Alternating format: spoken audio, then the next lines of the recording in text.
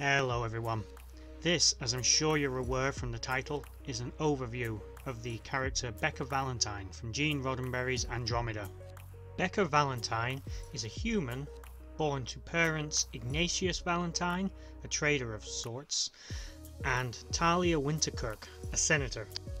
Her mother would leave when she was age 7, leaving her and her brother Raphael Valentine to be raised by their father, a man who would struggle with addiction and brushes with the law. Also present in her childhood was her Uncle Sid, her father's business partner, who was played by the irrepressible Q, making Andromeda part of the Star Trek multiverse.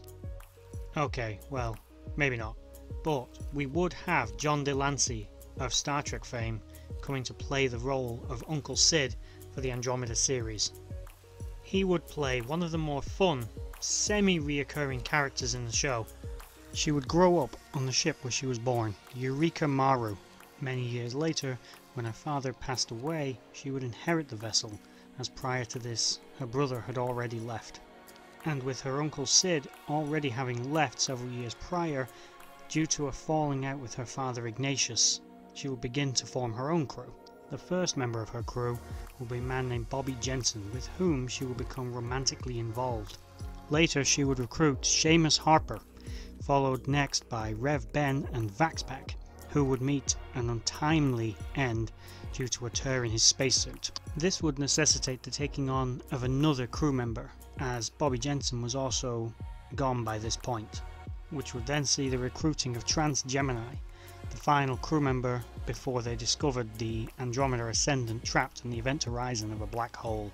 Now, on the topic of Trans for a second, if you've seen the show, and spoiler warning if you haven't, you'll know Trans can basically see the future, and she's there to help restore the Commonwealth, sort of, but she's always been moral, and she's aboard the ship likely because she knew that it was going to find the Andromeda.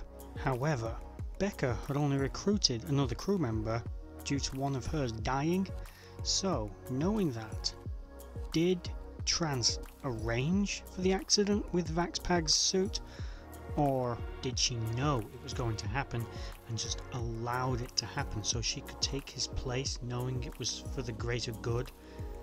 Would she be willing to sacrifice an innocent man's life, at least innocent as far as we know, in order to accomplish this? Anyway, back to Beka. Beka and her crew would go on to recover the Andromeda Ascendant from the event horizon of the black hole, but would then be betrayed by their employer and end up working with Captain Hunt in order to save his ship from being sold on to a dictator who had intentions of using it as a weapon of mass destruction. Going forward from here, Beka and her crew would sign up with Captain Dylan Hunt on his mission to restore the system's Commonwealth, serving as his first officer and guide in a, for him now, very unfamiliar galaxy.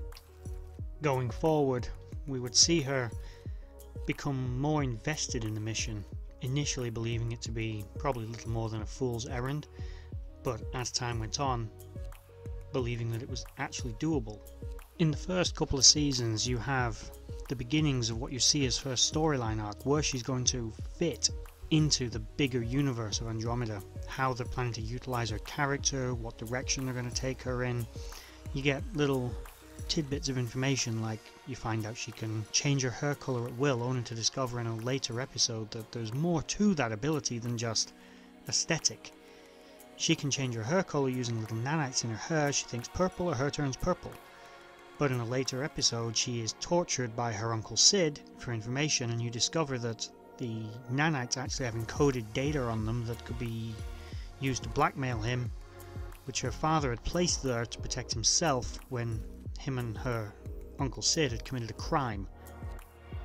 Some of the early stories involving Beka revolved around the recovery of something known as the Engine of Creation, but this story was largely abandoned after being hinted at and mentioned here and there, and them actually recovering a piece.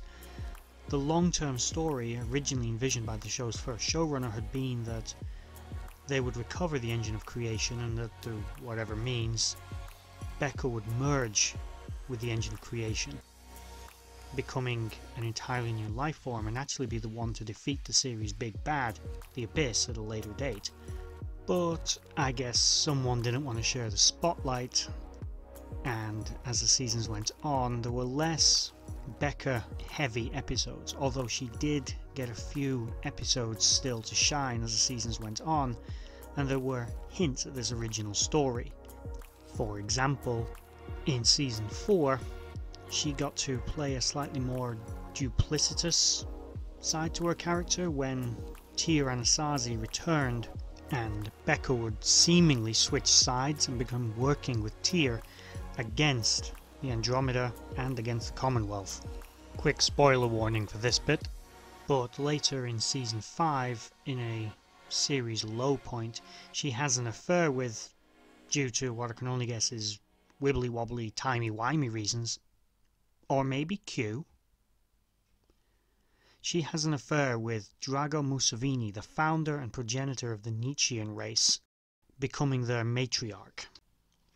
This story breaks a lot of the show's earlier seasons' continuity, where, to begin with, Drago Musavini is black, not white. I have read what I think may be fanfiction that this character was actually Paul Musavini, not Drago.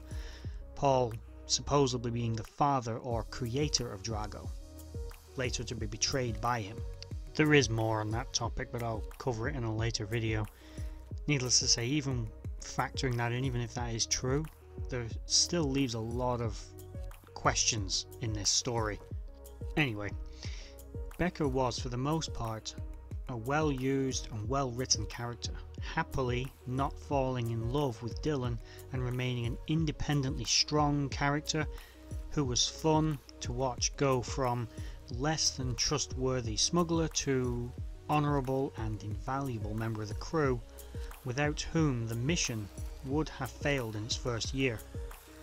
Outside of Andromeda, Lisa Ryder appears in Jason X, undoubtedly the best picture in the franchise, where she appears with co-star Lexa Doig in a role reversal which sees Ryder as an android and Doig as the human. She also appeared in another Gene Roddenberry series, Earth Final Conflict, and more recently in Killjoys, which, if you haven't seen that series, I highly recommend it. Overall, I like Lisa Ryder. I think she was well cast as Beka, and Beka was one of my favourite characters. She was well used, well written, and given plenty of good material to work with. Well, that's the end of this overview. I hope you enjoyed it, and I'll see you next time.